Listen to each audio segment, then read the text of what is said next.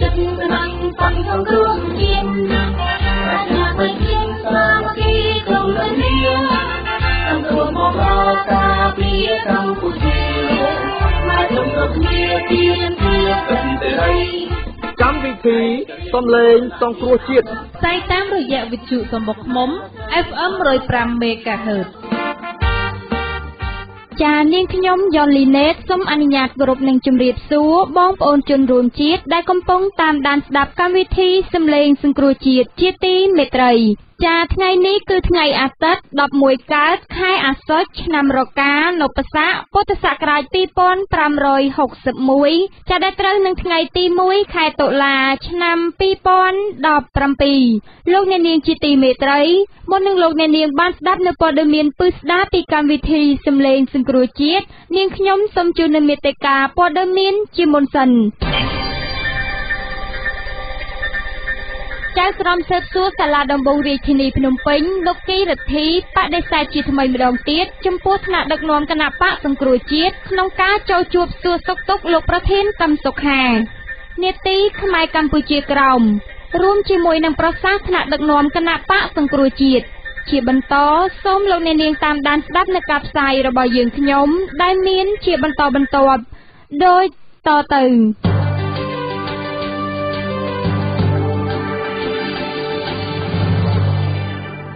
លោកអ្នកនាងជាទីមេត្រីតំណាងរាជគណៈបកសង្គ្រោះជាតិលោកសួនរីដាបានដាក់លិខិតស្នើទៅលោកគីរិទ្ធីចៅក្រមស៊ើបសួរសាលាដំបងរាជធានីភ្នំពេញដើម្បីសុំចូលសួរសុខទុក្ខលោកប្រធានកម្មសុខានៅមណ្ឌលអប់រំកែប្រែទី3ត្រពាំង ថ្លុងនៅថ្ងៃទី2ខែតុលាឆ្នាំ2017នៅក្នុងលិខិតរបស់លោកសួនរីដាតំណាងរាជគណៈបកសង្គ្រោះជាតិបញ្ជាក់ថាការចូលសួរសុខទុក្ខនេះរួមមានក្រុមតំណាងរាស្ត្ររបស់គណៈបកសង្គ្រោះជាតិនិងសមាជិកព្រឹទ្ធសភាជាង10នាក់ជាមួយគ្នានេះចៅក្រមស៊ើបសួរសាលាដំបងរាជធានីភ្នំពេញលោកគីរិទ្ធីក៏បានចេញលិខិតជម្រាបជូនលោកសួនរីដាបដិសេធការស្នើសុំសួរសុខទុក្ខលោកកឹមសុខានៅថ្ងៃច័ន្ទទី2ខែតុលាឆ្នាំ2017នេះផងដែរនៅក្នុងលិខិតរបស់ចៅក្រមស៊ើបសួរសាលាដំបងរាជធានីភ្នំពេញលោកគីរិទ្ធីបានលើកឡើងថាសំណុំរឿងរបស់លោកកឹមសុខាកំពុងស្ថិតនៅក្នុងចំណាត់ការស៊ើបសួរនិងស្រាវជ្រាវប្រមូលភស្តុតាងនានាហើយចៅក្រមមិនទាន់បានសាកសួរជនត្រូវចោទនៅឡើយហេតុនេះការចូលជួបនិងសួរសុខទុក្ខអាចអនុញ្ញាតឲ្យបានតែមេធាវីនិងក្រុមគ្រួសារជនត្រូវចោទដែលមិនទាក់ទិនក្នុងសំណុំរឿងនេះតែប៉ុណ្ណោះសម្រាប់អ្នកដទៃផ្សេងទៀតការចូលសួរសុខទុក្ខអាចអនុញ្ញាតឲ្យបានក្រោយពីចៅក្រមបានបំពេញកិច្ចចាំបាច់មួយចំនួនសិនតាក់ទងទៅនឹងបញ្ហានេះដែរលោកសួនរីដាតំណាងរាជគណៈបកសង្គ្រោះជាតិបញ្ជាក់ថាក្រុមតំណាងរាជគណៈបកសង្គ្រោះជាតិនៅតែរក្សាជំហរទៅសួរសុខទុក្ខលោកកឹមសុខាដដែលទោះបីជាតុលាការបដិសេធការស្នើសុំសួរសុខទុក្ខនេះក៏ដោយលោកសួនរីដាបន្តថាក្រុមតំណាងរាជគណៈបកសង្គ្រោះជាតិនឹងនាំគ្នាទៅសួរសុខទុក្ខលោកប្រធានកឹមសុខានៅពន្ធនាគារត្រពាំង ថ្លុងរៀងរាល់ថ្ងៃច័ន្ទទោះបីមិនមានការអនុញ្ញាតឲ្យចូលសួរសុខទុក្ខលោកប្រធានកឹមសុខាក្តីគួរជម្រាបជូនថាការបដិសេធរបស់ចៅក្រមស៊ើបសួរសាលាដំបងរាជធានីភ្នំពេញលោកគីរិទ្ធីមិនអនុញ្ញាតឲ្យក្រុមតំណាងរាជគណៈបកសង្គ្រោះជាតិចូលសួរសុខទុក្ខលោកកឹមសុខានេះជាលើកទី3ហើយ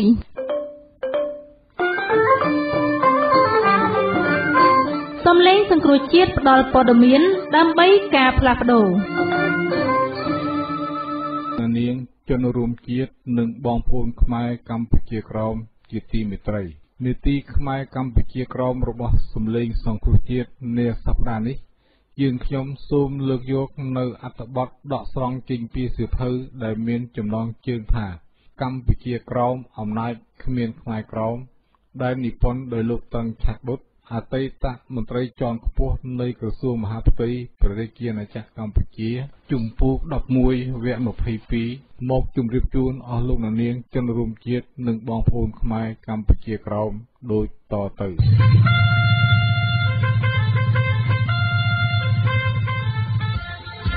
នៅជ្រោយញ័រស្វាតច្រនៀងនិងកោះក្របីខ្មែរបាននាំគ្នាបះបោឡើងហើយសម្លាប់យួនវិញកាត់ទម្លាក់ទឹកអណ្ដែតពេះពេញនៅជ្រោយញ័រមានគ្រូបង្រៀនម្នាក់ឈ្មោះថៃគិនខ្មែរក្រមហៅគាត់ថាចៅវាយគិនគាត់មានឈ្មោះល្បីល្បាញណាស់ល្បីថាកាប់មិនមុតដុតមិនឆេះ យួនខ្លាចកត់ខ្លាំងណាស់ការពិតចវាយគិននេះជាមនុស្សធម្មតាសោះជាអ្នកចេះដឹងម្នាក់ដែលចេះគិតគូរភ្ញាក់រលឹកប្រមូលផ្ដុំខ្មែរក្រមឲ្យរួបរวมគ្នាដើម្បីការពារភូមិស្រុកពីសត្រូវយួនជ្រាបពៀននៅពេលដែលខ្មែរក្រមសឹងតែទាំងអស់ល្ងងខ្លៅធ្វើតាមតែការបោកប្រាស់របស់គេបើនៅកម្ពុជាក្រមមានមនុស្សដូចជាចវាយគិននេះតែ10នាក់ប្រហែលជាយួនយកកម្ពុជាក្រមមិនបានទេថ្ងៃមួយយួនបានកោះហៅខ្មែរមកប្រជុំដើម្បីចរចាគ្នារកសន្តិភាពប៉ុន្តែបញ្ជាក់ថែមថាសូមកុំឲ្យខ្មែរយកគ្រឿងអាវុធទៅជាមួយឲ្យសោះយួនមានគោលបំណងចង់បោកប្រាស់ខ្មែរដើម្បីយកទៅសម្លាប់ប៉ុណ្ណោះចវាយគិនយល់ល្បិចយួនក៏បាននាំឲ្យខ្មែរយកដាវយកកបិតទៅជាមួយគ្រប់គ្នាnên ការវាយប្រហារគ្នាក៏បានកើតឡើងដោយលោកបានគ្រោងទុកក្នុងការកាប់គ្នានេះម្ខាងមានស្លាប់ជាច្រើនហើយយ៉ាងព្រីផ្សៃជាទីបំផុតយួនពេលចាប់ខ្មែរបានចងស្លាបសេកឬចងនឹងថ្មឬមួយច្រោះក្នុងបាវរួចទម្លាក់ទឹកសម្លាប់ចោលឯចំណែកខាងខ្មែរវិញពេលចាប់បានយួនក៏កាត់ក្បាលឬមួយវះពោះសម្លាប់អត្រាប្រណីឡើយសិស្សចវាយគិនម្នាក់ឈ្មោះសែនត្រូវយួនសម្លាប់បានក្រោយពេលខ្មែរបានឈ្នះយួនរួចហើយបារាំងក៏បានទៅដល់ល្មមហើយបានតែងតាំងចវាយគិនឲ្យត្រួតត្រាតំបន់ខាងលិចនោះទៅចាប់ពីថ្ងៃនោះមកតំបន់នោះក៏បានសុខរហូតទៅចំណែកឯនៅខេត្តក្រមួនសវិញក្នុងស្រុកភឿកឡុងនៅភូមិយ៉ុងណូយយួនបានចាប់អ្នកស្រុករាប់ពាន់នាក់ក្នុងនោះមានប្រសង់3អង្គផងយកទៅដាក់ពេញក្នុងជង្រុក2នៅពេលកងទ័ពបារាំងមកជិតដល់គេដុតសម្លាប់ខ្មែរអស់រលីងហើយរត់ទៅបាត់អស់ទៅវត្តអណ្ដូងជែកនៅជិតភូមិចាមព្រះគ្រូឧបជាសុកចិត្តនៅម្នាក់ឯងនៅពេលដែលប្រសង់ដទៃទៀតបានរត់ចូលវត្តតែយួនក៏មិនហ៊ានសម្លាប់លោកដែរនៅវត្តអង្គខ្លៅយួនចាប់ចងព្រះគ្រូឧបជាឆានបណ្ដាយកទៅសម្លាប់ចោលតែនៅពេលឮតបបារាំងបាញ់កំភ្លើងខាងយួនភ័យហើយក៏រត់ចូលព្រៃអស់ទៅកងទ័ពបារាំងបានមកដល់យ៉ារ៉ាយខ្មែរខ្លះបានរត់ទៅពឹងពាក់បារាំងក្រែងបានរួចខ្លួនតែពេលយួនទៅតាមបង្ទាន់វាកាប់សម្លាប់ឥតប្រណីឡើយនៅវត្តដីក្រហមលោកតាសង្គ្រាចសឿងទោះបីដូចអាពាហ៍ខ្លាំងនៅសល់តែស្បែកនិងឆ្អឹងក៏ដោយត្រូវយួនបង្ខំលោកឲ្យទៅយ៉ារ៉ាយជាមួយប្រសង់7អង្គទៀតតែសំណាងល្អបានខ្មែរមួយក្រុមជួយវាយរំដោះនិងនិមន្តសំណាក់នៅវត្តដូណៃសិនតបបារាំងបានមកដល់ទើបបានត្រឡប់ទៅខេត្តពលាវិញលោកអាចារ្យវត្តតាអុកត្រូវយួនចាប់បានដែរតែអកុសលគ្មាននរណាជួយលោកយួនបានយកលោកទៅទម្លាក់ទឹកសម្លាប់ចោលទៅលោកតាណកងនៅវត្តគៀនស្វាយបានភៀសខ្លួនមកស្នាក់នៅវត្តដូណៃអស់មួយរដូវតែដោយសារនឹកស្ដាយវត្តពេកលោកក៏បានត្រឡប់ទៅវិញជាមួយនឹងប្រមួយអង្គទៀតមកដល់វត្តជ្រុងខ្មែរវត្តនេះមានប្រសង់2អង្គជាអ្នកនៅយាមវត្តលោកតាណនិងប្រសង់មួយអង្គទៀតនោះក៏ឈប់សម្រាកនៅទីនេះមិនបានប្រមាណថ្ងៃផងយួនតាមមកដល់ហើយសម្លាប់ប្រសង់ទាំង4អង្គនោះទៅហើយដុតកំទេចវត្តចោលទៀតនៅចុងឆ្នាំ1946យួនបានលើកគ្នាមកកាន់ព្រែកជ្រៅហើយបានបាញ់ទៅលើអ្នកស្រុកដោយគេបានចោទអ្នកស្រុកទីនោះបណ្ដាលឲ្យអ្នកស្រុកស្លាប់ម្នាក់ខ្មែរខឹងក៏បាននាំគ្នាដេញកាប់យួនវិញរហូតទៅដល់មាត់សមុទ្រនៅក្នុងឆ្នាំ1948យួនបានហាម5មិនឲ្យខ្មែរយកមន្ទាយកស្រូវអង្ករទៅលក់នៅទីផ្សារក្នុងការបង្កើតអសន្តិសុខនេះយួនបាននាំគ្នាជីកកាត់ផ្លូវថ្នល់ផ្ដាច់ស្ពានដុតរថយន្តជាដើមនៅខ្វែងបបែលយួនបានបាញ់សម្លាប់ស្ត្រីខ្មែរស្លាប់អស់ជាច្រើនដោយសាររឿងទទឹងនឹងគេខ្មែរវាយតបត្រឡប់ទៅវិញហើយបាននាំគ្នាទៅដុតផ្ទះយួនអស់ជាច្រើននៅភូមិគូឡាវរួចហើយហួសទៅដុតផ្សារល្បឹស្បូវទៀតនៅខែវិច្ឆិកាឆ្នាំ1949យួនបាននាំគ្នាជាច្រើនចូលមកក្នុងផ្សារពលាវប្លន់យកទ្រព្យសម្បត្តិដុតម៉ាស៊ីនកិនស្រូវដុតផ្ទះអស់ជាច្រើនទោះបីមានការការពារពីទាហានបារាំងយ៉ាងណាក៏ដោយនៅស្រុកពងទឹកយួនបានចូលវាយលុកអ្នកស្រុកខ្លះបាននាំគ្នារត់ទៅស្រុកព្រែកត្រកួនយួនបានធ្វើទុកបុកម្នេញខ្មែរនិងបារាំងប៉ុណ្ណឹងហើយនៅតែបារាំងទុកចិត្តយួនយកពូជនេះមកធ្វើជាអ្នករាជការទៀតខ្មែរក្រមបានចូលធ្វើទាហានច្រើនក្រនបើដែរតែគ្មានបុណ្យស័ក្តិធំដុំអ្វីប៉ុន្មានទេ3នៅខេត្តទឹកខ្មៅកាម៉ៅឆ្នាំ1946នៅស្រុកចុងដែនខាងលិចមានភ្នំថ្មប្រាក់ខាងកើតមានស្រុកព្រៃគួយទល់មាត់សមុទ្រមានស្រុកកោះធំមានខ្មែររស់នៅច្រើនណាស់ប្រកបរបរធ្វើស្រែចម្ការ យួនបានបញ្ឆោតខ្មែរថាយកទៅធ្វើការឲ្យរាជការតែគេយកទៅសម្លាប់អស់ជាច្រើនខ្មែរភ័យពេកក៏នាំគ្នារត់ទៅផ្សាររាជគួយដោយយួនចេះតែដេញតាមក៏នាំគ្នារត់ចូលព្រៃហើយសង់បន្ទាយក្នុងព្រៃនោះទៅយួនលើកតបមកទៀតច្បាំងគ្នាអស់3យប់3ថ្ងៃទើបដកថយវិញដោយទុកខ្មោចគ្នាគេពាសពេញក្នុងព្រៃថ្ងៃមួយយួនបានកោះហៅខ្មែរ20នាក់ឲ្យទៅបាយអណ្ដូងខ្មែរភ័យណាស់ខ្លាចយួនបោកប្រាស់យកទៅសម្លាប់ទៀតក៏បាននាំគ្នារត់ចេញអស់ពីស្រុកសំដៅទៅទីផ្សារទឹកខ្មៅនៅតាមផ្លូវមានក្មេងមានចាស់ទាំងអ្នកជំងឺផងខ្លះដឹកដៃកូនខ្លះបីខ្លះពោខ្លះដើរកាត់វាលស្រែខ្លះរែកខ្លះពុនខ្លះកណ្ដៀតស្ត្រីមានផ្ទៃពោះខ្លះបានសម្រាលកូនចាស់ចាស់ខ្លះដើរមិនរួចត្រូវបានកូនចៅជួយសែងខ្លះស្លាប់យ៉ាងវេទនាជាទីបំផុតក្នុងការជន្លៀសខ្លួននេះខ្មែរប្រមាណ 10000 នាក់បាននាំគ្នាដើរពពាក់ពពូលនៅតាមផ្លូវទម្រាំមកដល់ទន្លេជាសំណាងល្អកងទ័ពបារាំងក៏បានមកដល់ហើយបានយកទូកធំ3មកជួយចម្លងខ្មែរទាំងនោះឆ្លងទៅត្រៃម្ខាងអស់2ថ្ងៃ2យប់ទើបបានឆ្លងអស់មកដល់ផ្សារទឹកខ្មៅបារាំងបានយកអង្ករមកចែកតែដោយសារមានការហេវហត់ពេកព្រមទាំងមានជំងឺអាសន្នរោគផងខ្មែរក្រមប្រមាណ 4000 នាក់បានស្លាប់នៅពេលនោះរឿងអំពើព្រៃផ្សៃរបស់យួនមកលើខ្មែរក្រមនេះបានមកពីការសម្ភាសជាមួយខ្មែរក្រមចាស់ចាស់ដែលបានរស់នៅនឹងឃើញពិតៗនៅពេលនោះព្រមទាំងយោងតាមឯកសារសរសេរមួយរបស់ហឿងចាញ់ស្វាយដែលលោកបានបាត់បង់ជីវិតទៅហើយអំពើព្រៃផ្សៃរបស់យួនមកលើខ្មែរក្រមនេះបានធ្វើឲ្យខ្មែរក្រមបាក់ស្បាតខ្លាចយួនគ្រប់ពេលវេលាខ្មែរក្រមតិចណាស់សឹងតែគ្មានផងដែលមានគំនិតគិតរកមធ្យោបាយតបតទៅវិញនឹងអំពើព្រៃផ្សៃនេះបើមានវិញច្រើនធ្វើទាំងងងឹកងងល់ភាសាខ្មែរក្រមថាយួនមកដល់ហើយឬយួនយ៉ាងខ្លីសំដៅត្រង់អំពើព្រៃផ្សៃតែគេធ្លាប់ទទួលគេនាំគ្នាលាក់ខ្លួនពួកអាត្មាឬរត់ឲ្យគេចផុតកុំឲ្យជួបប្រទះនឹងយួននេះ7បារាំងប្រកុលកម្ពុជាក្រោមទៅឲ្យបាវដាយនៅថ្ងៃ22ខែមករាឆ្នាំ1947រដ្ឋាភិបាលទី1នៃសាធារណរដ្ឋទី4បារាំងបានកើតឡើងក្រោមការដឹកនាំរបស់លោករ៉ាម៉ាឌីយេដោយមានសមាជិក9រូបមកពីគណៈបកសង្គមនិយម3រូបមកពីគណៈបកកុម្មុយនីសនិង5នាក់ទៀតមកពីគណៈបកស្ដាមនិយមនៅពេលឡើងកាន់អំណាចភ្លាមលោករ៉ាម៉ាឌីយេបានធ្វើសេចក្តីថ្លែងការណ៍មួយថាលោកគ្មានជំទាស់អ្វីនឹងឯករាជ្យនិងឯកភាពរបស់វៀតណាមទេឲ្យតែវៀតណាមនោះស្ថិតនៅក្នុងសហព័ន្ធឥណ្ឌូចិនខកិច្ចព្រមព្រៀងរវាងលោកប្រធានាធិបតីបារាំងវ៉ងសាំងអារីយ៉ូលនិងបាវដាយនៅថ្ងៃទី19ខែសីហាឆ្នាំ1948នៅចំពោះមុខរដ្ឋសភាបារាំងលោកនាយករដ្ឋមន្ត្រីបារាំងបានធ្វើសេចក្តីប្រកាសមួយថារបបសពថ្ងៃនៅកូសាំងស៊ីនមិនស្របទៅនឹងការចាំបាច់នាពេលបច្ចុប្បន្ននោះទេហើយមានតែប្រជាពលរដ្ឋខ្លួនឯងទេដែលត្រូវសម្រេចដោយសេរីអំពីលក្ខន្តិកៈរបស់ខ្លួននៅក្នុងក្របខ័ណ្ឌនៃសហភាពបារាំង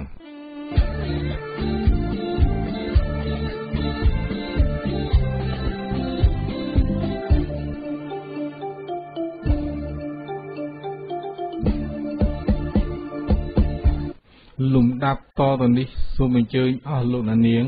ជនរួមជាតិនិងបងប្អូនខ្មែរកម្ពុជាក្រោមស្ដាប់កំសាន្តនៅចម្រៀងខ្មែរកម្ពុជាក្រោមមួយបទដែលមានចំណងជើងថាដងបកាស្ដាជាតិច្រៀងដោយកញ្ញាថាច់សកុន្ធាដកស្រង់ចេញពីថាសចម្រៀងនៃផលិតកម្មខ្មែរក្រោមវល់5ដូចតទៅគោរពអាដាមលោកជំទាវសូមជំរាបសួរសកម្មជនសកម្មនារីអ្នកគាំទ្រគណៈបក្សសង្គ្រោះជាតិឲ្យសូមស្វាគមន៍អ្នកសារព័ត៌មានថ្ងៃនេះយើងនឹងវិភាសាគ្នាទៅលើប្រធានបទវិមជ្ឈការមូលដ្ឋានដោយយើងមើលឃើញថាមូលដ្ឋានរបស់យើងនៅមានបញ្ហាច្រើន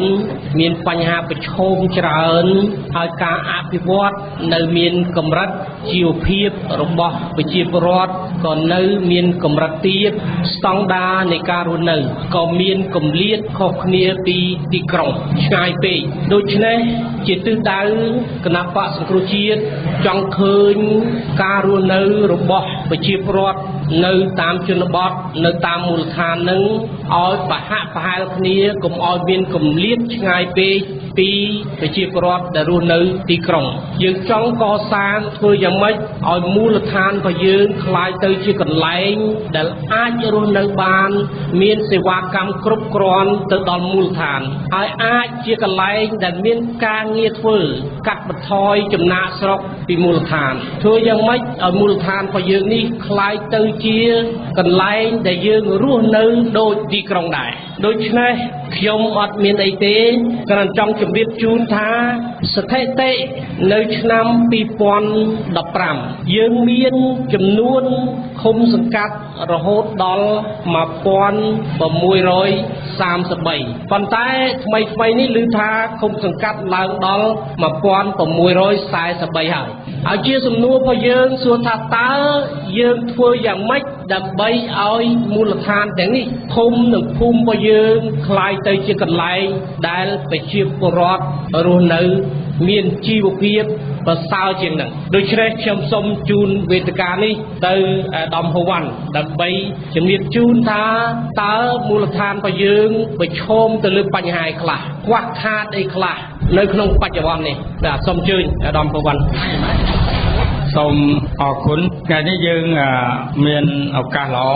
ដើម្បីយើងពិភាក្សាលើបញ្ហាវិមជ្ឈការឃុំសង្កាត់ហើយបងប្អូនទាំងអស់ខ្ញុំឃើញខាងភ្នំពេញនេះដែលខ្ញុំដឹងអ្នកខ្លះធ្លាប់ធ្វើចៅសង្កាត់ខ្លះធ្លាប់ធ្វើចៅសង្កាត់រងគឺថាទៅទៅគឺយើងចេះដឹងបញ្ហាឃុំសង្កាត់ហ្នឹងគឺយើងធ្លាប់អនុវត្តផ្ទាល់របស់ខ្លួនយើងហើយអញ្ចឹងជាគោលការណ៍ទូទៅក្នុងរចនាសម្ព័ន្ធឃុំសង្កាត់ខ្ញុំសឹងថាមិនបាច់និយាយក៏បងប្អូនដឹងដែរគឺយើងធម្មតាយើងមាន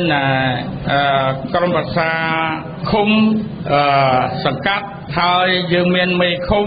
យើងមានចៅសង្កាត់ហើយមកយើងមានជំទប់ហើយយើងមានចៅសង្កាត់រងហើយមានគណៈកម្មការនានានៅក្នុងសង្កាត់ហើយមកមានស្មានឃុំសង្កាត់និងបុគ្គលិកក្រៅក្របខ័ណ្ឌយើងមាន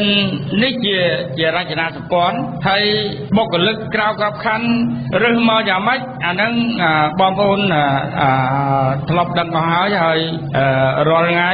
ការជ្រើសរើសណាការជ្រើសរើសបុគ្គលិកក្រៅក្របខ័ណ្ឌនេះក៏មានបញ្ហាប្រឈមដែរអានឹងយើងចង់និយាយអ្វីដែលតាក់ទងនឹងការ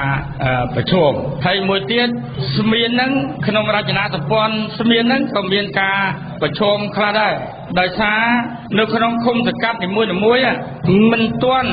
យើងមិនទាន់លុបបំបត្តិបាននៅគេហៅថាការរើសអើងគណៈបកនយោបាយនោះមិនទាន់លុបបំបត្តិបានទេការរើសអើងគណៈបកនយោបាយហ្នឹងគឺស្មានខ្លះគាត់ចាំស្ដាប់តែមេឃុំឬក៏ចៅសង្កាត់ទេចៅសង្កាត់រងយើងនិយាយទៅគាត់ស្ដាប់ទេអាហ្នឹងមកពីគាត់នៅចាំស្ដាប់ថាលោកមេឃុំមួយហើយទោះជាកិច្ចការហ្នឹងជាកិច្ចការរបស់ជំទប់ទី1ជំទប់ទី2របស់យើងដែលត្រូវតំណាក់នងការងារមួយស្មានក៏ស្មានអត់យល់ព្រមដែរអាហ្នឹងគេហៅថានៅរើសអើងនិន្នាការនយោបាយនៅក្នុងសង្កាត់នេះជាបញ្ហាប្រឈមក្នុងច្បាប់រដ្ឋបាលគុំសង្កាត់គេបានចែកមុខងារឲ្យយើងស្រេចដែរគឺថាជំទប់ទី1ឬចៅសង្កាត់រងទី1ទទួលបន្ទុកគឺកិច្ចការហិរញ្ញវត្ថុហើយជំទប់ទី2កិច្ចការរដ្ឋបាលសង្គមគិច្ចសន្តិសុខអាហ្នឹងគឺជំទប់ទី2ដូច្នេះធម្មតាតើតែយើងគុំខ្លះអនុវត្តវាអត់ស្មើគ្នាទីសងកម្រិតនៃការរើសអើងហ្នឹងធំតូចជាងគ្នាទី2ទៀតសិទ្ធិអំណាចតួនាទីនិងភារកិច្ចសិទ្ធិអំណាចតួនាទីភារកិច្ចនេះខ្ញុំមិនចង់និយាយសិទ្ធិអំណាចមួយទេខ្ញុំចង់និយាយសិទ្ធិអំណាចជាទូទៅហ្មងរបស់ឃុំសង្កាត់នីមួយក៏មានការប្រឈមដែរការប្រឈមយ៉ាងម៉េចឧទាហរណ៍ថាឃុំសង្កាត់ធម្មតាក្នុងច្បាប់រដ្ឋបាលឃុំសង្កាត់យើងអាចធ្វើសេចក្តីសម្រេចបានយើងអាចចេញដីកាបានយើងអាចចេញដីកាដីកាឃុំដីកាសង្កាត់យើងអាចធ្វើបានប៉ុន្តែកន្លងមកឃុំសង្កាត់គឺអត់មានអំណាចហ្នឹងទេឧទាហរណ៍ឃុំសង្កាត់មួយមានព្រៃឈើអញ្ចឹងនៅមួយខ្លួនប៉ុន្តែព្រៃឈើហ្នឹងគេយកព្រៃឈើហ្នឹងទៅសម្បទាន ថ្នាក់ខេត្តយុទ្ធសាស្ត្រប្រទានឬថ្នាក់ជាតិយុទ្ធសាស្ត្រប្រទានឃុំសង្កាត់អត់បានដឹងទេគឺគេធ្វើទៅហ្មងអាហ្នឹងឯងតែចង់និយាយថាយើងនៅខ្វះវិមជ្ឈការទៅលើឃុំសង្កាត់ដើម្បីឲ្យអំណាចរបស់គាត់អនុវត្តបានពេញលេញខ្ញុំយកឧទាហរណ៍មួយទៀតដូចនៅក្រុងភ្នំពេញឧទាហរណ៍ដីបង្កក់ហ្នឹងបើយើងជាចៅសង្កាត់ខ្លួនយើងហើយសាលាក្រុង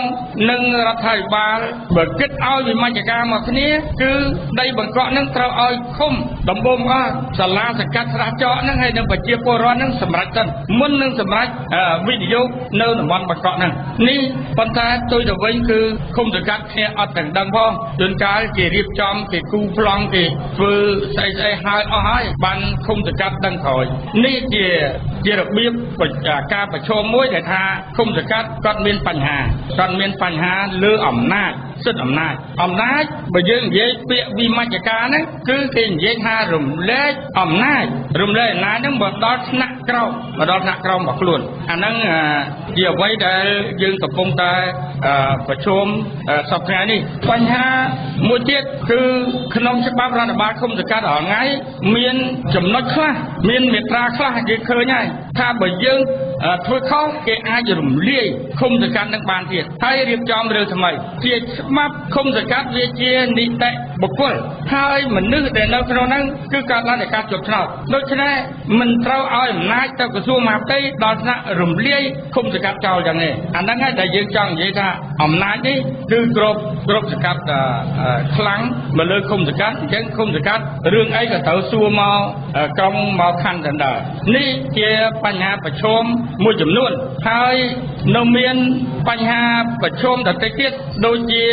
បញ្ហាផ្នែកអប់រំខ្ញុំយកឧទាហរណ៍ណាផ្នែកអប់រំយើងឃុំសង្កាត់អត់មានសិទ្ធិរៀបចំផ្នែកអប់រំទេគឺមានសិទ្ធិតែម្យ៉ាងគឺចូលសហការជួយធ្វើសាលារៀនជួយសាងសង់សាលារៀនឬក៏ជួយប្រមូលប្រជាពលរដ្ឋឲ្យទៅចូលសាលារៀនតែប៉ុណ្ណឹងឃុំសង្កាត់តែបើចង់ឲ្យបានវិមជ្ឈការនឹងពេញលេញខ្ញុំគាត់ឲ្យឧទាហរណ៍ណាផ្នែកអប់រំហ្នឹងគឺត្រូវតែម៉េចគឺត្រូវតែឲ្យអំណាចទៅឃុំសង្កាត់ហ្នឹងទាំងសាងសង់ទាំងហៅមនុស្សមកហើយទាំងអីទៀតទាំងការរកថវិការបស់គាត់ហើយបញ្ហាប្រឈមមួយទៀតគឺបញ្ហាថវិកានឹងតែម្ដងបញ្ហាដែលធំហ្នឹងគឺបញ្ហាថវិកានឹងតែម្ដងថវិកាមិនគឺសពថ្ងៃគេមិនឲ្យទេឃុំមួយគេឲ្យថវិកាមកប៉ុន្តែថវិកាហ្នឹងយើងធ្លាប់ធ្វើចៅសង្កាត់ឬធ្លាប់ធ្វើមេឃុំយើងដឹងដូចបងណាងចាដូចបងឃីមនេះអាលុយគេឲ្យមកគាត់ថាធ្វើតែផ្លូវលំដើម្បីខ្លីៗហ្នឹងអស់លុយអូយសល់ពីហ្នឹងអត់មានពេលដើម្បីធ្វើអីទៀតទេអញ្ចឹងដើម្បីឲ្យមាននិរន្តរភាពក្នុងការអភិវឌ្ឍនៅនឹងកន្លែងនៅឃុំសង្កាត់របស់ខ្លួនលុះត្រាតែឲ្យអំណាចថវិកាគេចង់និយាយអំណាចថវិកាឲ្យអំណាចថវិកាហ្នឹងគ្រប់គ្រាន់ដើម្បីគាត់ទទួលបន្ទុកបំរើទី1គឺថាលើការអភិវឌ្ឍមានការធ្វើថ្នល់សាលារៀនមន្ទីរពេទ្យឬក៏រៀបចំលើសិប្បកម្មខ្នាតតូចខ្នាតមធ្យមដើម្បីរកការងារឲ្យប្រជាពលរដ្ឋនៅក្នុងឃុំសង្កាត់ហ្នឹងក៏ធ្វើមួយទៀតត្រូវបន្ថែមលើការងារសុខាភិបាលដែរដោយសពថ្ងៃការងារសុខាភិបាលរបស់ប្រជាពលរដ្ឋគឺស្រាប់តែគាត់យើងអត់មានជួយឃុំសង្កាត់អត់មានជួយអីកើតទេយ៉ាងហោចណាស់យើងត្រូវមានមធ្យោបាយមួយគឺថាដូចជារថយន្តណាដោយគណៈបាតុភូជាតិត្រូវធ្វើនៅកំពង់ចាមនៅព្រៃវែងឯងដែលខេត្តជាជ្រះថ្នាក់ត្រូវមានរថយន្តដឹកអ្នកជំងឺទៅដល់មន្ទីរពេទ្យដែលអត់គិតថ្លៃនេះជាការសេវាដែលជួយគាត់ហើយនៅផ្នែកសង្គមកិច្ចជាច្រើនទៀតដូចជាបញ្ហាចាស់ជរាសពថ្ងៃឬក៏ជនពិការឬក៏យោធិនពិការសពថ្ងៃអ្នកខ្លះដើរលេងភ្លេងលេងអីតាមផ្លូវចឹងនេះវាមិនឆ្លើយតបទេបើយើងមានឃុំសង្កាត់គ្រប់គ្រងត្រឹមត្រូវជនពិការនោះយើងនឹងរៀបចំបរិបទគាត់ឲ្យមានការងារធ្វើហើយនឹងមានដើមទុនសម្រាប់រៀបចំសិប្បកម្មតូចតាចដែលគាត់អាចរស់នៅបានអាហ្នឹងយើងជួយគាត់ចាស់ជរាមែនតើគឺយើងមានបុគ្គលិកជំនួយសង្គ្រោះដើម្បីជួយគាត់ថែទាំគាត់ឬក៏ឧបត្ថម្ភជាថវិកាខ្លះដល់ពួកគាត់ដែលចាស់ជរាផ្នែកអីទៀតឧទាហរណ៍ដូចផ្នែកសន្តិសុខសណ្ដាប់ធ្នាប់ គ្រឿងញៀននៅតាមសពថ្ងៃគេហៅថាភូមិឃុំស្អីសុវត្ថិភាពប៉ុន្តែឥឡូវវាសុវត្ថិភាពដូចគាត់ថាមែនទេអត់ទេសពថ្ងៃព្រួយព្រលឹមឡើងអ្នករស់ស៊ីអីថាល្ងាចឡើងនាំគ្នាព្រឹកទៅចាក់សោបិទវាអត់ទាន់ជ្រាបចូលផ្ទះនឹងទៅទៀតមើលមុខមើលក្រោយចាក់សោទៀតអាខ្លាំងមកប្លន់ដល់មុខផ្ទះនឹងហ្មងអញ្ចឹងបើយើងមិនវិមជ្ឈការឲ្យទៅឃុំសង្កាត់ទេបញ្ហានេះវានៅតែប្រឈមអញ្ចឹងនៅប្រឈមមិនគឺថាឲ្យឃុំសង្កាត់គេទទួលខុសត្រូវផ្នែកសន្តិសុខសម្រាប់គ្រាប់ខ្លួនគេឲ្យគេរើសមិនដូចឥឡូវថារើសបាត់ដៃទី3យកមកដើម្បីឲ្យប្រឆាំងបាតកម្មអញ្ចឹងទេមិនមែនទេគឺយើងមានសន្តិសុខរបស់ឃុំសង្កាត់សម្រាប់ការពារ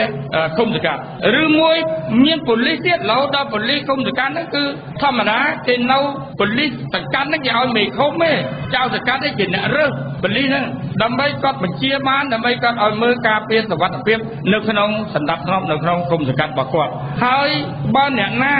ជក់គ្រឿងញៀនអ្នកណាលេងល្បែងស៊ីសងធំដុំឬក៏មានបង្កើតគេហៅថាភាពអនាចារផ្សេងនៅក្នុងឃុំសង្កាត់ធម្មតាយើងបើយើងគ្រប់គ្រងតែឃុំរបស់យើងហើយយើងវិមជ្ឈការកម្លាំងយើងឲ្យមានគ្រប់គ្រាន់មានថវិកាទម្លាក់មកគ្រប់គ្រាន់បញ្ហានេះយើងនឹងដោះស្រាយបញ្ហាសុវត្ថិភាពបញ្ហាសណ្ដាប់ធ្នាប់សន្តិសុខនៅក្នុងឃុំសង្កាត់របស់យើងបាននេះហើយអ្វីដែលយើងមើលឃើញថាប្រជាពលរដ្ឋកំពុងប្រឈមសពថ្ងៃនៅមានការប្រឈមច្រើនទៀតដែលខ្ញុំមិនលើកឡើងទេព្រោះបងប្អូននឹងចោទជាសំណួរឥឡូវនេះខ្ញុំនិយាយគ្រាន់តែជាការព្រួយបារម្ភបំផុសបញ្ហាឡើងដើម្បីឲ្យបងប្អូនដែលនៅឃុំសង្កាត់ស្រាប់មានបញ្ហាអីខ្លះហើយនឹងត្រូវកែតម្រង់មិនខ្លះដើម្បីដល់គណៈបកយើងកាន់អំណាចទៅដល់គណៈបកយើងកាន់អំណាចទៅដល់យើងឈ្នះឆ្នោតឈ្នះទៅតើយើងត្រូវមានសំណុំពរខ្លះត្រូវមានគំនិតយើងមកកន្លែងអត់ដូចគ្នាទេមិនយើងនិយាយសិប្បកម្មប៉ុន្តែនៅឃុំខេត្តគេនៅកន្លែងធ្វើចំការកន្លែងធ្វើស្រែគេនិយាយពីបន្លាយទឹកមិនចឹងគេនិយាយពីទីផ្សារលក់ផលិតផលរបស់គេមិនចឹងគេមិននិយាយដូចពេញហើយទៅជួយអាជីវករចេះទៅឲ្យចាំថលចេះណាហ្នឹងហើយទៅរៀបចំចាំថលចេះទៅពុនដាដូចខ្ញុំនិយាយពុនដាមិនមែនឲ្យតែថ្នាក់ជាតិយកទេបើចង់វិមជ្ឈការមែនទេអល់ថ្ងៃគ្រាន់តែកូនសាទូចមួយប្រពន្ធសាបឹងតពុនអាផ្សាអីសាកាប់កោនេះអាហ្នឹងត្រូវជារបស់សង្កាត់ត្រូវជារបស់សង្កាត់ប៉ុន្តែខណ្ឌយកលីងអាហ្នឹងអាតូចប៉ុន្តែអាធំហ្មងណារាជធានីគេយកអស់អញ្ចឹងបើយើងគិតប្រាក់ចំណូលសម្រាប់សង្កាត់ក៏មានបញ្ហាដែរអញ្ចឹងវិមជ្ឈការគឺថាវាទាមទារឲ្យមានការអភិវឌ្ឍឃុំសង្កាត់ប្រកបដោយនិរន្តរភាពមិនមែនឲ្យលុយមក$10000-20000ធ្វើតែផ្លូវ2-3អស់លីងហើយមកឃុំសង្កាត់អត់មានអត់ឥឡូវមើលចៅសង្កាត់យើងមេឃុំយើងអស់អីធ្វើបានតែ3ខែដំបូងមួយឆ្នាំទៀត8ខែទៀត7ខែទៀតអត់មានធ្វើលុយតិចពេកណាហើយធ្វើគម្រោងអភិវឌ្ឍនោះវាអត់ត្រូវទៅទៀតព្រោះមានអភិវឌ្ឍយើងមានតែធ្វើថ្នល់ហើយនឹងធ្វើស្ពានហើយសាលារៀនចូលរួមបន្តិចបន្តួចទេពួកយើងដូច្នេះខ្ញុំគ្រាន់បំផុសបញ្ហាដូច្នេះខ្ញុំទុកបញ្ហាឲ្យបងប្អូនទាំងអស់លើកឡើងជាយោបល់ដើម្បីពួកយើងខ្ញុំកត់ត្រាដើម្បីយើងទៅធ្វើគោលនយោបាយមួយរបស់គណៈបក្សសង្គ្រោះជាតិឆ្លើយតបនឹងការប្រឈមនាពេលបច្ចុប្បន្នតាំងពីការរើសអើងនយោបាយតាំងពីការទម្លាក់ថវិកាមកមិនគ្រប់គ្រាន់តាំងពីការគ្មានផែនការអភិវឌ្ឍនៅមូលដ្ឋានណារោងសិប្បកម្មរោងជីកបន្លាយតូចធ្វើណាអាងទឹកតូចតាចនៅតាមភូមិការលក់ផលិតផលកិច្ចការទាំងអស់នេះគឺសូមទុកជូនយោបល់ទៅបងប្អូនដើម្បីយើងរៀបគោលនយោបាយហើយគោលនយោបាយនេះមិនមែនគណៈបក្សសង្គ្រោះជាតិអត់មានទេគណៈបក្សសង្គ្រោះជាតិមានហើយប៉ុន្តែយើងមិនអាចប្រកាសហ្មងទេយើងត្រូវសុំយោបល់ពីសង្គមស៊ីវិលពីប្រជាពលរដ្ឋជាពិសេសពីបងប្អូនដែលនៅមូលដ្ឋានដែលមាននៅថ្ងៃនេះអាចនឹងជូនជាយោបល់រាជធានីឃុំសង្កាត់ត្រូវការវាម៉េចនៅតាមខេត្តដូចខេត្តកណ្ដាលខេត្តកន្លែងធ្វើស្រូវចង់បានយ៉ាងម៉េចកន្លែងធ្វើចំការចង់បានយ៉ាងម៉េចកន្លែងចិញ្ចឹមសត្វចង់បានយ៉ាងម៉េចអាហ្នឹងជាសំណូមពររបស់ឃុំសង្កាត់ដើម្បីយើងមករួមធ្វើជាគោលនយោបាយរួមមួយដូច្នេះខ្ញុំបញ្ចប់ទៅប៉ុណ្ណេះសូមជូនវេទិកាទៅបងប្អូនដើម្បីធ្វើការពិភាក្សាសូមអរគុណបាទមានប្រកាសរបស់បានលើការបកស្រាយលើបញ្ហាវិបត្តិការតាមភូមិយ៉ាងបងប្អូនជាប្រវត្តិគឺបានចូលរួមតាមចឹងបើសិនជាបងប្អូនណាមានចំណងឬចង់បញ្ចេញទស្សនៈរបស់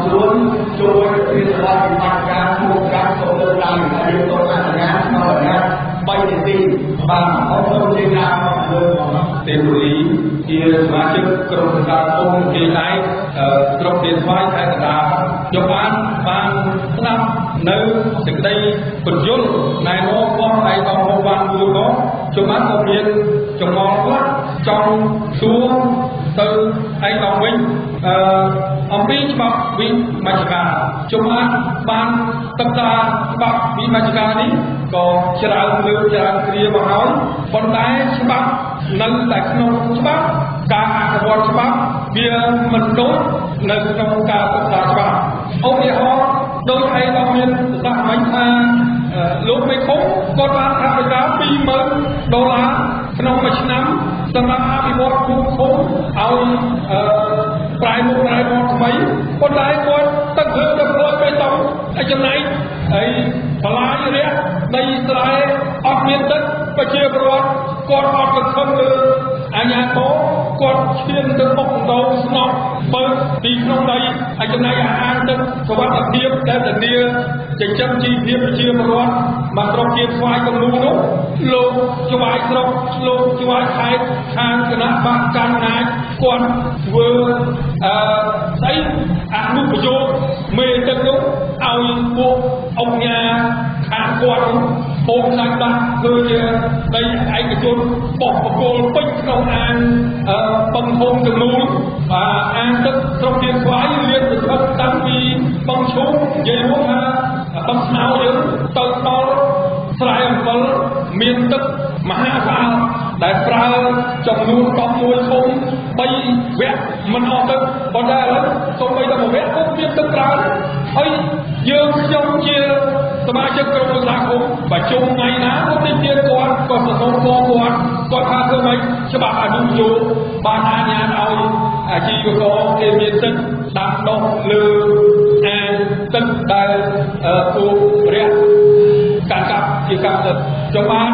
មានសំណួរមួយសួរឯកឧបថាគណៈបកសង្គ្រោះជាតិនឹងដឹកនាំប្រទេសនៅក្នុងឆ្នាំ2018តើច្បាប់វិមជ្ឈការនេះអាចមានប្រសិទ្ធភាពអនុវត្តដល់មូលដ្ឋានឧបសង្កត់តាមរបៀបណាបើបច្ចុប្បន្ននេះគឺច្បាប់មានជំនឿលើច្បាប់វិមជ្ឈការរបស់អាជ្ញាធរមានអំណាចក្នុងថ្ងៃព្រោះមេឃុំគាត់ត្រូវគ្នាទៅជាមួយស្ពានចំណែកពួកខ្ញុំ9នាក់ទៀតគាត់មកជួយបលឲ្យទៅគ្នាជាមួយស្ពានគម្រោងអនុវត្តគាត់ស្ងាត់ដេញស្លាយត្រោលចឹងខ្ញុំអាចមានទៅសួរឯកឧបមានទៅសួរតាមលើប្រតិបត្តិវិបត្តិការពុកការទៅឆ្នាំគោលការណ៍យើងដែលយើងមានសំណួរអីមានចង្រោះអីមានបញ្ហាទៅលើអីចង់ដើម្បីឲ្យអ្នកដល់ការគូជាតិបានតាមប្រតិបត្តិនេះយកទៅជាការក្នុងអង្គចូលបានអរគុណឥឡូវសូមតមកវិញទៅលើវិមជ្ឈការឃុំសង្កាត់តាមការយោបល់របស់លោកបណ្ឌិតកែមលីគាត់ចង់ឲ្យមកឃុំគឺ$1លានគឺ1643ឃុំហ្នឹងគឺ$1643លានហើយដើម្បីឲ្យវិមជ្ឈការហ្នឹងទៅដល់តើតែមានវិមជ្ឈការខាងនយោបាយវិមជ្ឈការខាងសេដ្ឋកិច្ចវិមជ្ឈការខាងរដ្ឋបាលវិមជ្ឈការសង្គមគិច្ចហើយដើម្បីឲ្យការងារហ្នឹងប្រព្រឹត្តទៅយ៉ាងរលូនតើតែប្រាក់ខែរបស់មន្ត្រីថ្នាក់ក្រោមជាតិដែលគេហៅនាយករដ្ឋមន្ត្រីថ្នាក់ក្រោមជាតិហ្នឹងបានយ៉ាងតិច20% នៃប្រាក់ខែឧត្តមតំណាងរាស្ត្រដែលប្រាក់ខែតំណាងរាស្ត្រដែលមានសប្តាហ៍ហ្នឹងគឺ$2,000បើគំនិតរបស់បងប្អូនចង់ឲ្យប្រាក់ខែ$1,60,000ទៅក្រុមប្រឹក្សាសង្កាត់ភូមិទាំងអស់ទូទាំងប្រទេសហ្នឹងដែលមាន1000បើគិតទៅប្រហែលជា10000សមាជិកជាងបើគិតជាចំណាយលុយក្នុងមួយឆ្នាំបងគុណតួលេខទៅអស់តែ$81លានទេហើយបើបូកសរុបទៅនឹងប្រាក់ដែលឃុំទាំងអស់ហ្នឹងគឺមានតែ$1700លានហើយថវិកាជាតិឆ្នាំក្រោយហ្នឹងនឹងចាយដល់$5000លាននោះអញ្ចឹងសូមដក$1700លានហ្នឹងយកមកអភិវឌ្ឍឃុំសង្កាត់មកឃុំ$1លានគឺអភិវឌ្ឍប្រទេសជាតិរីកចម្រើនហើយនេះជាសំណើហើយក្នុងមេភូមិហ្នឹងបងប្អូនបានគុណគូហើយមេភូមិកុំឲ្យប្រាក់ខែគាត់តិចពេកឲ្យគាត់មួយខែ$60,000ទៅ$60,000 $150ហ្នឹងគាត់ចាក់សាំងម៉ូតូចាក់អីគាត់ហូបចុកគ្រប់គ្រាន់ហើយនេះគឺជាការមើលឃើញជាក់ស្ដែងតែម្ដងដើម្បីឲ្យគាត់ងាយស្រួលធ្វើការងារបម្រើប្រជាពលរដ្ឋហើយពាក់ព័ន្ធទៅនឹងប្រព័ន្ធផ្លូវប្រព័ន្ធអីហ្នឹងទាំងអស់បើសិនជាមកឃុំ$1លានបើឃុំណាធំចាយ$1លានទៅឃុំណាតូចយើងអាចចាយ$50,000អញ្ចឹងអាដាមហើយបើពេលបានអញ្ចឹងស្រួលហើយដូចជានយោបាយចង់ធ្វើកសិកម្មអានេះតាមសំណើ របស់ខ្ញុំគិតថាប្រព័ន្ធកសិកម្មហ្នឹងគឺយើងមិនបាច់ជីកបន្លាយទឹកទេព្រោះតយោទឹកម៉ាស៊ីនមានយើងអាចធ្វើអាងស្តុកទឹកមួយដែលធំហើយយើងដាក់តយោទឹកទៅតាមប្រព័ន្ធធារាសាស្ត្រហ្នឹងអត់ប៉ះពាល់ជាប្រវត្តិទេនៅស្រុកគេនៅចិត្តយើងគេធ្វើស្រែគេមានតយោទឹកហើយគេប្រើចុចទឹកតែប្រើថាច់ដូចទូរស័ព្ទយើងគេកំណត់ម៉ោងពិសេសតែក្នុង1ម៉ោងហ្នឹងមហត្តាត្រូវការទឹកប្រមាណជីក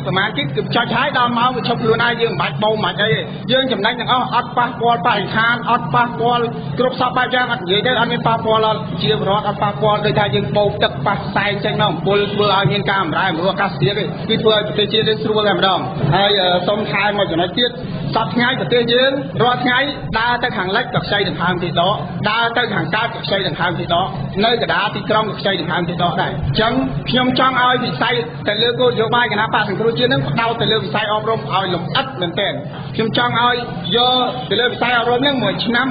16000នាក់ឲ្យនិស្សិតនឹងទៅរៀនគ្រប់វិស័យទាំងអស់ឲ្យបានទៅរៀនគ្រប់ជំនាញដែលប្រទេសយើងខ្វះហើយយើងត្រូវតែរៀនជំនាញហ្នឹងចាំបានទេបាទសំណួរសួរតែយ៉ាងខ្លីតើអ្វីដែលខ្ញុំលើកឡើងទាំងអស់នេះតើគណៈបកអាចយកទៅគិតគូរធ្វើបានដែរឬទេបាទសូមចប់អរគុណបាទសូមអរគុណដល់យុវជនយើងដែលបានលើកជាសំណួរតើមានអង្គភូមិបងប្អូនណាមានយើងចេះតែឃ្លាតពីវិធានបទរបស់យើងជាគោលដៅយើងចង់កសាងគោលនយោបាយវិមជ្ឈការមួយដែលមានប្រសិទ្ធភាពដើម្បីបម្រើដល់ប្រជាពលរដ្ឋនៅមូលដ្ឋានដើម្បីធ្វើម៉េចឲ្យជីវភាពប្រជាពលរដ្ឋនៅមូលដ្ឋាននឹងប្រសើរជាងបច្ចុប្បន្ននេះហើយអ្វីដែលយើងចង់បានជាយោបល់ជាងប្រាប់បញ្ហាព្រោះបញ្ហាហ្នឹងអាដាមហូវ៉ាន់មិញលោកបានជម្រាបជូនណាបញ្ហាច្រើនណាស់ដែលយើងប្រឈមនាពេលបច្ចុប្បន្ននេះអញ្ចឹងយើងចង់ធ្វើយ៉ាងម៉េចដើម្បីកាត់បន្ថយបញ្ហាហ្នឹងដើម្បីជៀសវាងពីបញ្ហាអស់ហ្នឹងដើម្បីធ្វើយ៉ាងម៉េចឲ្យមូលដ្ឋានរបស់យើងនឹងមានសភាពរស់រវើកឲ្យមូលដ្ឋាននឹងទៅជាកន្លែងដែលប្រជាពលរដ្ឋអាចរស់នៅបានសុខសាន្តមានសេវាកម្មគ្រប់គ្រាន់មានជីវភាពធូរធារមានការងារធ្វើនៅមូលដ្ឋានអានឹងគឺអ្វីដែលយើងចង់ពិភាក្សានៅថ្ងៃនេះយើងអត់ចង់ស្ដាប់ពីបញ្ហាបន្ថែមទៀតព្រោះបញ្ហាយើងបានកោះច្រើនណាស់ហើយតែយើងរមមធ្យោបាយយើងចង់បានជាយោបល់តើអស់លោកស្រីទាំងអស់ដែលជាអ្នកចូលរួមនឹងមានយោបល់ថាចង់ឲ្យពួកយើងដាក់ទៅក្នុងគោលនយោបាយនឹងស្អីខ្លះចង់បានស្អីខ្លះចង់ឃើញភូមិយើងសង្កាត់យើងឃុំយើងនឹងយ៉ាងម៉េចព្រោះយើងមានក្រុមប្រឹក្សាឃុំសង្កាត់នឹងរហូតដល់ជាង10000នាក់11000នាក់ជាងចង់ស្មើនឹងចំនួនភូមិតើតួនាទីរបស់គាត់នឹងត្រូវធ្វើយ៉ាងម៉េចអំណាចរបស់គាត់នឹងគួរតែផ្ដល់អំណាចរបៀបម៉េចការសម្រេចចិត្តនឹងរបៀបម៉េចទៅគាត់ហើយត្រូវការអភិវឌ្ឍរបៀបម៉េចក្នុងមូលដ្ឋាននឹងយើងចង់បានយោបល់អញ្ចឹងហើយពីរឿងបញ្ហានឹងយើងជ្រាបហើយយើងដឹងទាំងអស់គ្នាហើយអញ្ចឹងហើយបានយើងចង់បានគោលនយោបាយមួយដែលជាដំណោះស្រាយដល់បញ្ហាទាំងអស់នេះបាទសូមអរគុណអរគុណការបញ្ជាក់ខែរបស់អាដាមចន្ទរតអញ្ចឹង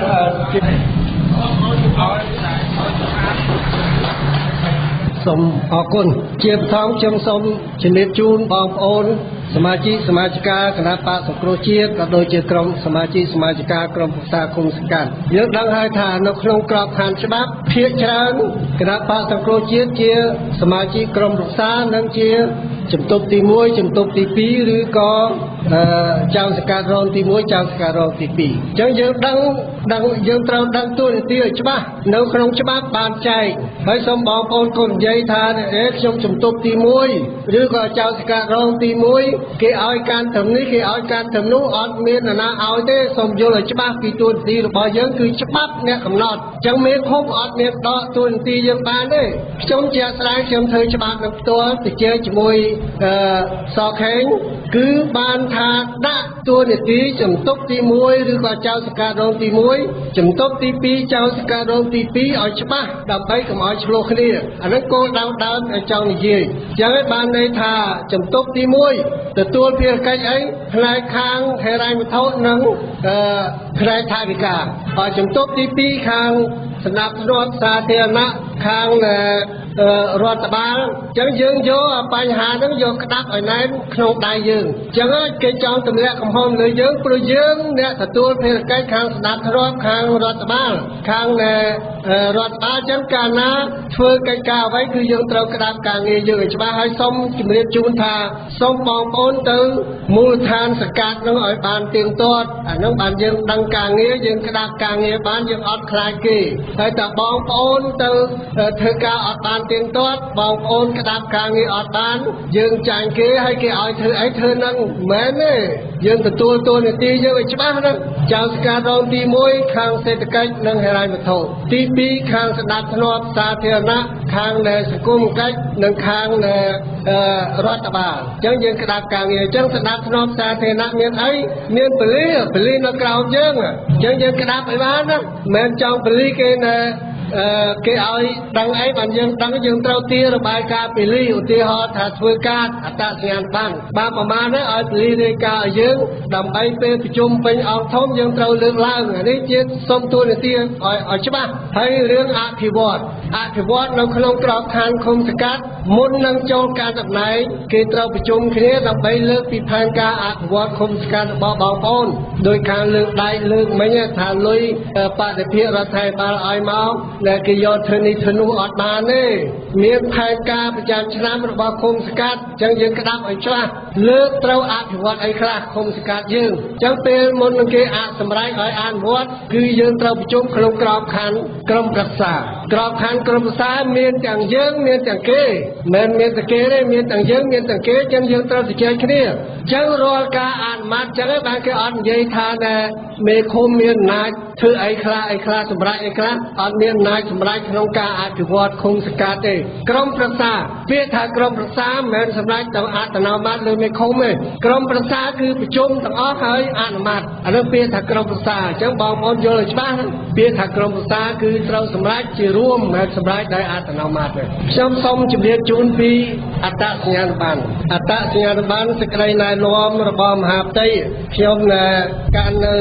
ឋានចង្កាមនមានលើកបញ្ហាអត្តសញ្ញាណប័ណ្ណដែរអត្តសញ្ញាណប័ណ្ណថាមានការលំបាកធ្វើប៉ុន្តែសេចក្តីណែនាំមហាផ្ទៃចុងក្រោយនេះសូមបងប្អូនក្រុមប្រឹក្សាឃុំសង្កាត់ចាប់អារម្មណ៍វាមានជាក្បិតមកពីទី1វាអាចផ្ដល់ឱកាសដល់ជនអន្តោប្រវេសន៍ខុសច្បាប់ធ្វើអត្តសញ្ញាណប័ណ្ណទី2សម្រាប់ដល់អំណោយផលដល់ប្រជាពលរដ្ឋយើងដែលមានការផ្លាស់ប្ដូរទីលំនៅហើយខ្វះផ្ទះសម្បែងដែលពិតប្រាកដខ្លួនឯងមានសិទ្ធិធ្វើអត្តសញ្ញាណប័ណ្ណអញ្ចឹងសេចក្តីណែនាំលេខ002របស់ក្រសួងមហាផ្ទៃខ្ញុំយល់ឃើញថាសង្កាត់បានទទួលអស់ហើយលេខ002ក្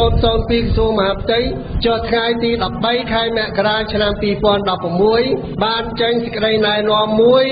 សូមបងប្អូនចាំឲ្យច្បាស់សេចក្តីណែនាំ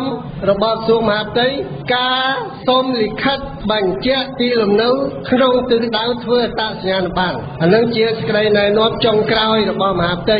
ការសូមលិខិតបញ្ជាក់ទីលំនៅក្នុងទិសដៅធ្វើអត្តសញ្ញាណប័ណ្ណអានឹងធ្វើអីខ្លះចាំបាច់ប្រជាពលរដ្ឋយើងបច្ចុប្បន្នមានការផ្លាស់ប្ដូរទីលំនៅច្រើន